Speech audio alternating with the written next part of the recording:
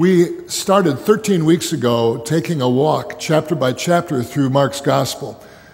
We're on Mark chapter 13, and so you can figure out the rest of the series for the next few weeks. But I want to encourage you, if you haven't read through Mark, if you haven't been tracking with us for whatever reason, it's never too late to start. The Good News Challenge is about not just being good people, it's about being good news people and acting out on our faith. We're saved by grace through faith, and yet then we're called to follow Jesus, and it's in the doing, it's in the being that we discover we can really make an impact. So I'm not going to spend a lot of time talking about the sticker challenge from past weeks, but if you're new to the church, this is an amazing season for us because our people have actually been putting stickers up on a map, one of the great moments in the life of the church, and that tells you something about the history of the church. No, I'm just kidding. But join us in that. It's an important exercise, I think. This morning, we're going to be reading the tail end of Mark 13. What we've just missed is spectacular. We're not going to read it. We're not even going to talk about it much. But I know now in the next few minutes, while I'm talking, you're going to read the first part of Mark 13. And Pastor Shorty Brown is going to be reading Mark 13, 32 to 37 for us. And just before Shorty steps up there, I want you to memorize this handsome face because Pastor Shorty is our calling pastor. And so if you know of anyone that needs a visit, he has a visitation team that he supervises. This puts a face with the name, a handsome face, a great name, a great person. Is that enough of a setup for you, Shorty? We're good to read God's Word. Hey, we stand to read God's Word, and Shorty, if you'll step up, we'll be reading together Mark 13, 32 to 37.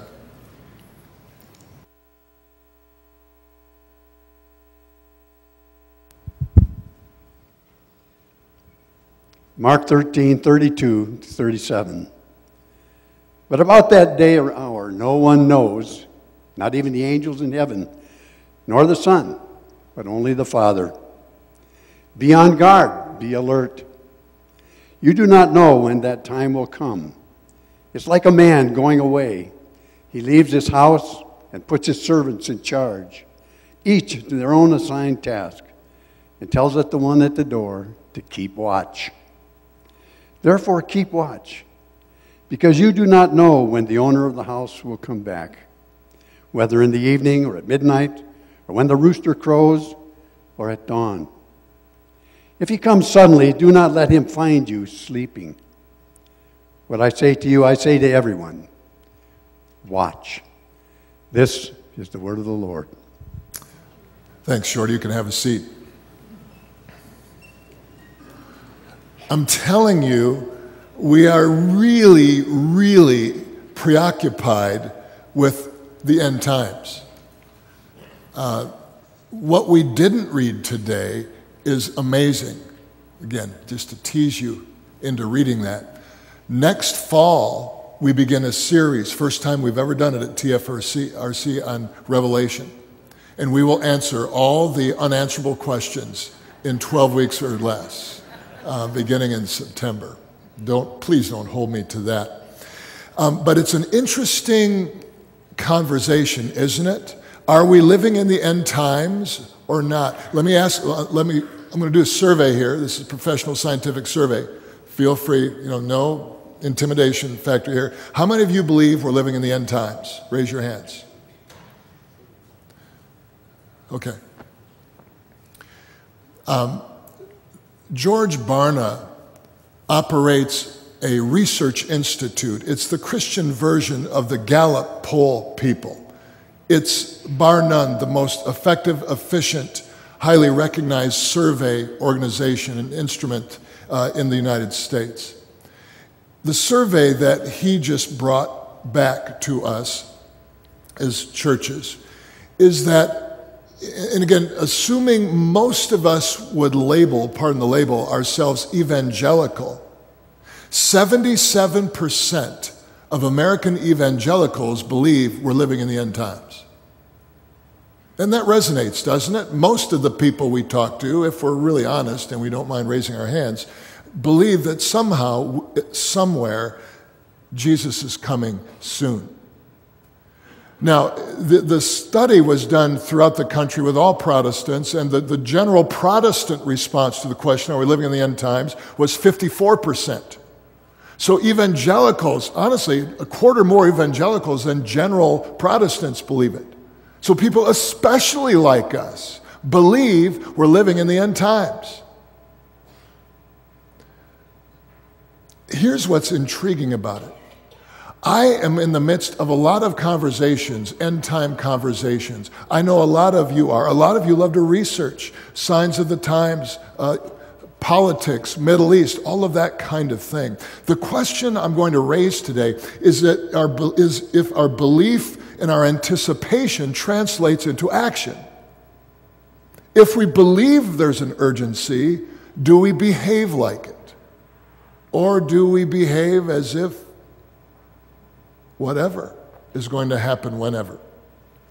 There's some great research that's been done on end times prophecies, and sadly, I got sucked up into the vortex of that in the last couple of weeks. There's a lot of amazing stuff that's been predicted.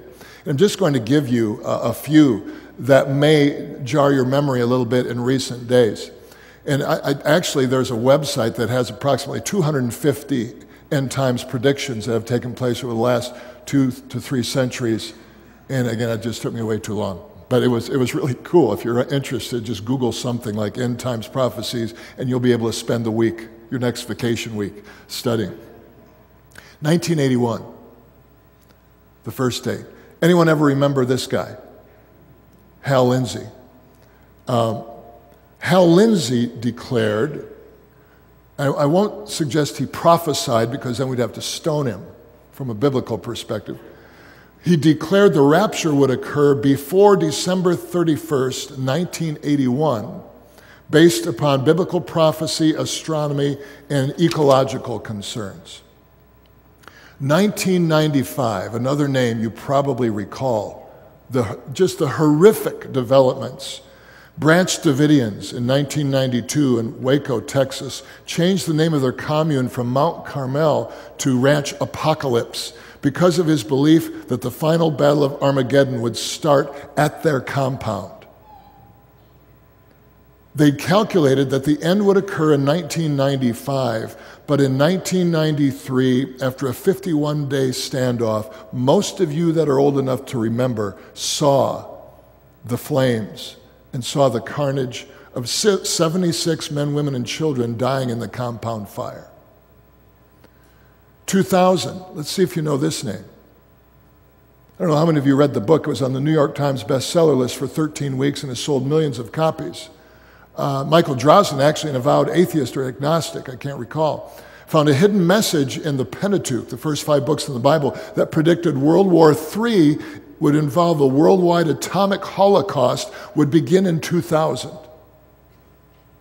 Or was it 2006? He wasn't quite sure. Both dates come and gone. Then here's another great date for you, December 22nd, 2012. Did everyone see the movie? The Mayan calendar has many divisions of time. It's honestly very complex. They anticipated the end of the world near the winter solstice of 2012. I saw the movie. It was a great action movie. But you heard the conversations at the water cooler, perhaps. What if? What if? And that was, a year and a half ago. And then the last date I'll give you is October 30th, 2099. This is my own personal belief that shortly after the Cubs win the World Series, Jesus returns, but not a day before. You get the point. For 2,000 years, and if you study the history of end times predictive prophecy and end times predictions, Christians have been predicting Jesus' return is imminent. And imagine those first Christians, that first generation, that were waiting for the weeks and then the months and then the years, and you know what happens as you wait. Let me take you back to the days of Jesus and look briefly at first century messianic expectations. This is the teachable moment, the background of this text. From about 200 BC on to the time of Jesus and a little bit beyond, this anticipation of a Messiah, a Savior, deliverer, rose rampantly, and of course in the face of great oppression from Rome. And when the Messiah would return, so said popular wisdom, it would institute an abundance of blessings. Take a look at this portion. It's not scripture, but it's really a apocryphal work that was written in the mid to late first century, same century Jesus was born. It says, "It shall come to pass that the Messiah shall begin to be revealed. The earth also shall yield its fruit 10,000-fold, and on each vine there will be 1,000 branches. Each branch shall produce 1,000 clusters, each cluster 1,000 grapes. And it shall come to pass at that time that the treasury of manna itself shall again descend from on high." When the Messiah came, the popular belief was it would be accompanied by an incredible time of abundance to the land and prosperity to the people. The second major expectation was that when the Messiah would come, he would be a messianic ruler and deliverer. And again, this is from the Psalms of Solomon, not in our Bible, but it's an apocryphal work which was seen almost as significant as Scripture to the people that lived. About mid-first century BC is when this was written. This is what it says, "And he himself will be pure from sin so that he may rule a great people. He will rebuke rulers and remove sinners by the might of his word, and relying upon his God, throughout his days he will not stumble, for God will make him mighty by means of his Holy Spirit." Now, if 77% of evangelicals believe that we live imminently awaiting the return of Jesus, 99% of the Jews in the days of Jesus were looking, and they were rabid in their anticipation for the fact that the Messiah could be here, or is he here? And you know how that is when you're waiting for someone to come, the visitor, someone to visit you, or Santa Claus, or whatever the case may be. When you're anticipating the arrival, you live differently. You anticipate with intensity. And I want you to understand that was the cultural ethos of Jesus' day. There was a multiple set of expectations of what the Messiah might have been. And we'll just quickly scroll through those, although they're fascinating, each one of them. Just varied expectations of who the Messiah would be. First, and probably the majority opinion, is he would be a political deliverer and ruler like King David.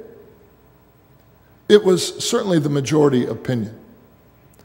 Secondly, another expectation that originated in Qumran. Some of you have heard of the Dead Sea Scrolls and all the literature that came out of that. In the literature that comes out of the Dead Sea Scrolls, the Essenes there were anticipating a priestly king, someone that would reinstitute the priesthood the way it was designed to be. Not the corrupt priesthood of Jesus' day, but the original type of priesthood, holy and righteous.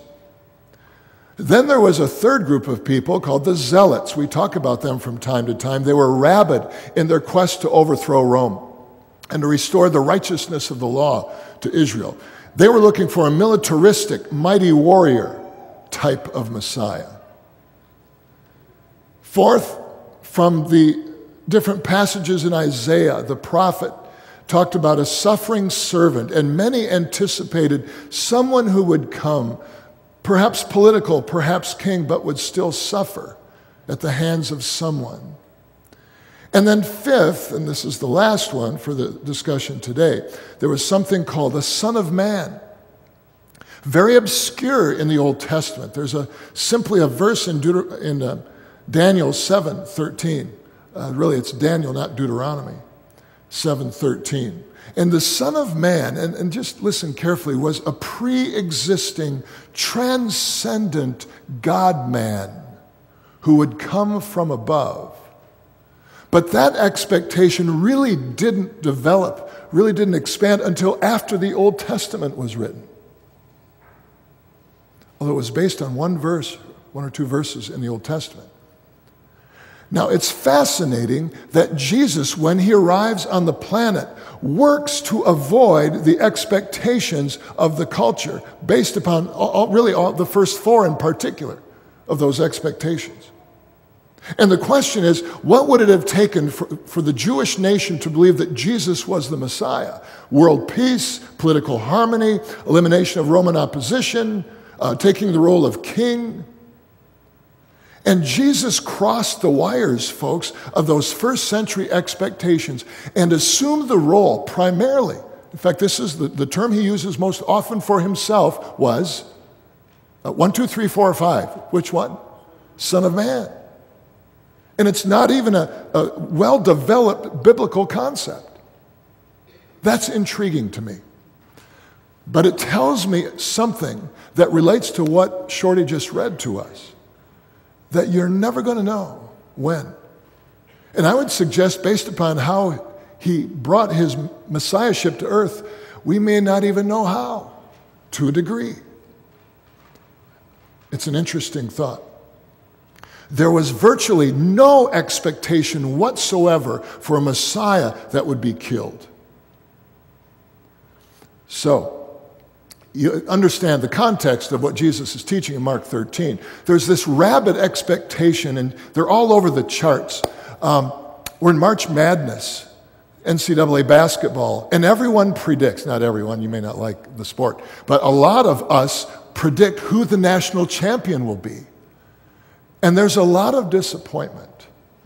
Millions of dollars nationwide are being lost as we speak. Who knows? But the joy's in the journey, right? It's in the brackets. Imagine a nation anticipating a Messiah. Arguably, Israel had the greatest expectation of a future deliverer than any other nation in all of time and all of history, so say the scholars. You get the point. You get the point. Jesus says, just before it's going to happen, there's really 4 things. And this is the first 31 verses of chapter 13. I want to give you these briefly. First of all, one of the signs that God's judgment is imminent is there'll be religious cultism, false prophets who claim authority and power in Jesus' name. Secondly, there's going to be social upheaval, wars, famine. Third, there's natural disasters, earthquakes. Fourth, there's going to be persecution. All 4 of those categories are going to be taking place. And then this happens. And this we double back into Mark 13. Look at these 2 verses. At that time, people will see the Son of Man coming in clouds with great power and glory. And he will send his angels and gather his elect from the 4 winds, from the ends of the earth to the ends of the heavens. And all God's people said in the first century, Amen. Come quickly, Jesus. And then Jesus says in Mark 13:30, truly I tell you, truly is always added for emphasis in that language. Again, look at this. This generation will certainly not pass away until all these things have happened. The religious cultism took place. The social upheaval took place, the natural disasters took place, and the persecution took place. All before that generation, specific generation, passed away. With that one exception, that the Son of Man coming in the clouds of heaven. That's where scholars then have had difficulty for 2,000 years unpacking this chapter. Because it seems that everything was fulfilled, Jesus says, in that first generation. But another interpretation of the chapter is that Jesus is telescoping all of the future history, and meaning generation upon generation upon generation of these kinds of things will happen until that final climactic event when the Son of Man returns in clouds with great power and glory. This is why we're confused. Because is Jesus telescoping the rest of history or speaking to a specific generation? You may say. That's the dilemma. And wherever you will land on a scholarly position. You're right or right, depending on which position you take. It's confusing. And I ask myself, Jesus, couldn't you have clarified a little bit the rest of the story? How about Mark chapter 17, 18, and 19, to put it all in a box, neatly wrap it for us, so we know exactly what's going to happen. Because what's problematic is where Jesus goes next with this chapter.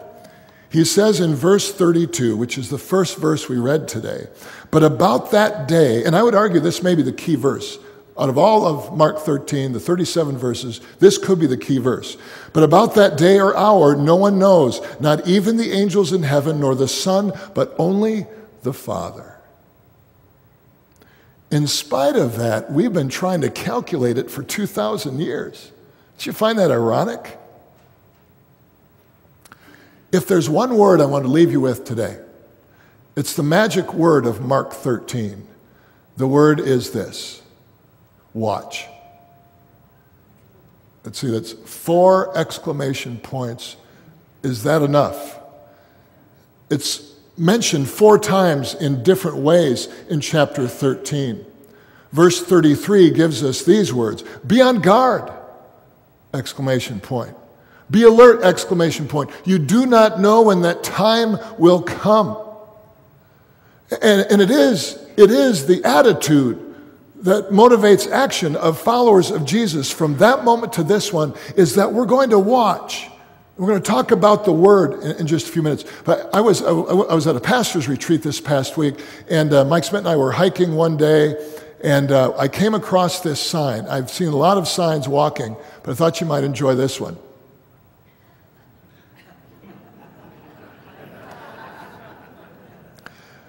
Be on guard. Be alert. I dared Mike to try the experiment, and he wasn't up to the challenge. But it is the message of Jesus as we look to the future, is don't fall asleep. Now, it's an interesting word, this word watch, and this is your brief Greek lesson for the day. The Greek word is this: agrapneo. Let's say it together. Agrapneo. Very good. And the word means to be vigilant, to be deliberate, to be careful. There's a careful awareness. Now, it's interesting, again, just a sidelight. Do you know that when you read watch in English, there are 8 different Greek words for that word, one word, watch, in translation? Again, not that I'm criticizing English as a language, but the reality is sometimes Scripture just doesn't translate well. And so when I use that word watch, when Jesus used the word watch, that's what he's talking about. There's a whole spectrum of watch words, from guarding a prisoner to simply observing someone or something, to measuring time to diligent faithfulness. It's only used a few times, and it's in some ways the apex of the watch pyramid. Watch, be alert, be on guard. And it just reminds us that there's probably, and you can argue the point, email me tomorrow. Just don't talk to me today. But arguably, there's really 3 ways, 3 choices in how we face the future. General categories. Again, work with me a little bit. One way that we look to the future is apathetically. Now, I'm speaking as Christians, I'm speaking as non-Christians. I was reading an article dated a couple of years ago from December 2011 in USA Today. It analyzed an interesting surge in a group of Americans called the spiritually apathetic. They aren't atheists. Instead, according to the article, they simply shrug off God, shrug off religion, heaven, or the ever-trendy search for meaning and purpose kind of stuff. Their attitude could be summed up as, so what? I mean, we probably know folks like that. I mean, some of us may be there. And again, I want to just give you one more set of quick statistics. The article pointed to the following statistics from a variety of surveys. Take a look at this first one. 44% of people within this one survey said that they spend no time seeking eternal wisdom. 44%. This is not just Christians, this is culture-wide. They don't care. No big deal. From another survey, 46% said they never wonder if they'll go to heaven. Don't care. That's our issue here, right? In 4-walled buildings, they don't care. 28% said, it's not a major priority in my life to find deeper purpose. So if you're bumping up against apathy in the world, and I mean, humbly submitted, it may even have crept inside the walls of the church a little. That's explaining why. It's a new cultural wave. See, our culture isn't simply becoming anti-Christian, we're becoming spiritually apathetic, which is sad, isn't it? When we talk about good news, and nobody cares, something's wrong. Maybe with us. See, spiritually isn't a turnoff, it's a growing sense of whatever. And even within the body of Christ, I would argue humbly that spiritual apathy breeds spiritual inactivity. We become people of the opinion, not people of action. Quick to share opinions on any subject, political, end times, you name it. But now putting faith into action, there's just this gap. This brought to mind a classic scene out of Seinfeld. I confess to watching Seinfeld back in the day. But if you ever watch that movie, just a hilarious TV sitcom, rather, there's a boyfriend of Elaine called Putty, David Putty. And one exchange, in one episode, Elaine asks him, do you believe in God? And again, Putty is this professing Christian. He's kind of the caricature of Christianity, unfortunately, on this show. Elaine asks, do you believe in God? And yes, Putty replies. Elaine asks, is it a problem that I'm not religious? Putty says, not for me. And how's that, she asks. And her boyfriend responds by saying, I'm not the one going to hell. I love that exchange because I think, humbly submitted, in some ways, it defines Christianity. I got mine. I'm not sure I care if you get yours. We've got ours. Whatever. You get the point. That even within the body of Christ, there dwells this low-level, symptomatic apathy. See, we would rather sit and discuss the end times than act on the urgency of our belief in the end times. See, we are good people. You are good people. I'm a good person. The question is, are we the good news people? Do we act out our faith, or have we simply become this accumulation of beliefs and opinions, so quick to share, so quick to judge? Apathy. There's a second perspective on looking to the future, and that's being paranoid. I'm going to call it apocalyptic anxiety syndrome. We expect things to be horrific, horrendous.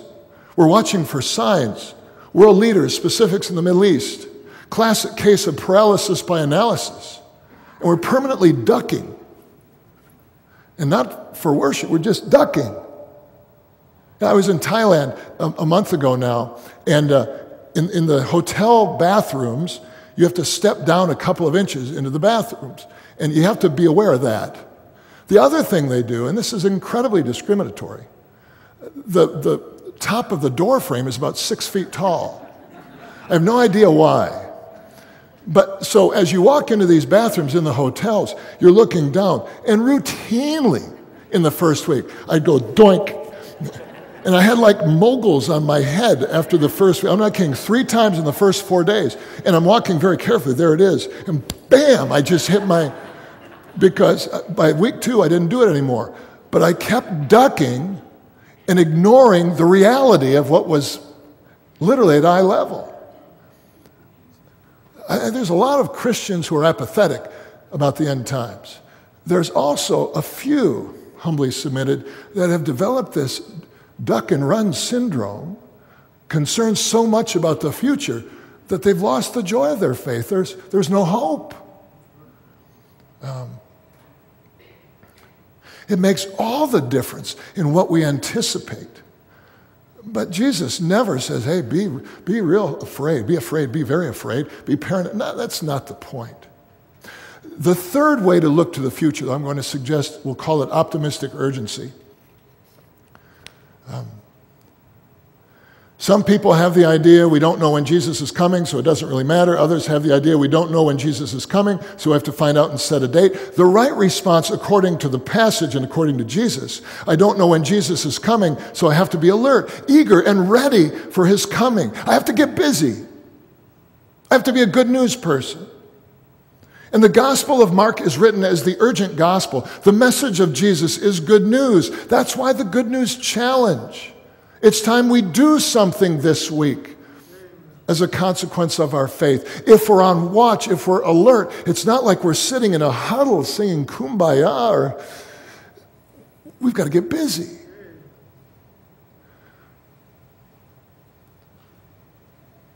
Even when we no longer hand out stickers to put on a map, my prayer is that this group of people will do something in the name of Jesus. Hey, then again, if it takes getting a sticker to make you do something, I'm all into that. We've got extra stickers. Let me know. Look at this passage from Titus 2. For the grace of God has appeared that offers salvation to all people. It teaches us to say no to ungodliness and worldly passions and to live self-controlled, upright, and godly lives in this present age. While we wait for the blessed hope, the appearing of the glory of our great God and Savior Jesus Christ, that's the lean in to the future for a follower of Jesus. Take a good look. Because optimistic urgency describes the lifestyle of followers of Jesus. Hope is that dangerous attitude that has always defined us, beginning 2,000 years ago. Hope is what motivated their willingness to risk their lives in the face of persecution. To this day, there are Christians just like us in countries that don't have freedoms that are willing to risk their lives for the hope that they have in Christ. Even going to their deaths. Hope is the motivation to share the good news. Hope is the motivation to live out the good news. And optimistic urgency by its very nature will always translate into action. Christianity at its core is not simply a belief system, but a belief system that inspires a radical response and revolutionary activity. Read about the history of the church. I think it's really fascinating that in virtually every mission venture we support, hope is right at the core. You go to Thailand, and they don't just talk about a belief system that offers hope. They offer food. They offer education. They offer family to kids of all ages. You go to Malawi, you see the same things. It's the Macaulay's Home of Future and what? Hope. And it's not simply an attitude of belief. It's food. It's care. It's love. It's community. It's education. It's water. That's what hope looks like to people in need. Whether it's the halfway houses here, Malawi or Thailand, anything else we do, hope translates somehow into action. Optimistic urgency. And simple good news is acting on our hope. And actually, this next week we have a real simple good news challenge. We know the tithing challenge for a lot of you probably is the bar raiser. And again, I just want to encourage you. It's a big deal to discover who we can be and the impact we can make as a community if we really, truly give. But this next week is probably the simplest you have to do. And it will remind you about being a good news person. Here's the good news challenge for the week.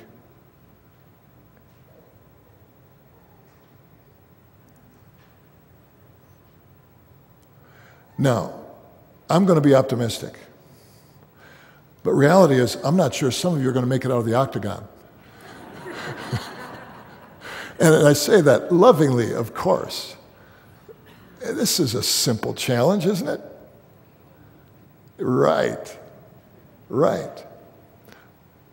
Peter tells us, always be prepared to give a reason for the hope that you have. Do it gently and respectfully, but see, good news people bring good news. And I understand the reality of terminal illness. And I understand all of the issues of life, but if anyone, anywhere, is ever going to bring optimistic urgency, you're looking at them. And I want to challenge you this week to be the one person in the circle that doesn't do spiral downward. What do you want to talk? Politics, economics, Russia. I dare you this week to practice optimistic urgency. Not just to believe it, but to do it. And in so doing, you never know when the Holy Spirit opens a window where you can explain why you are who you are and why you said what you said.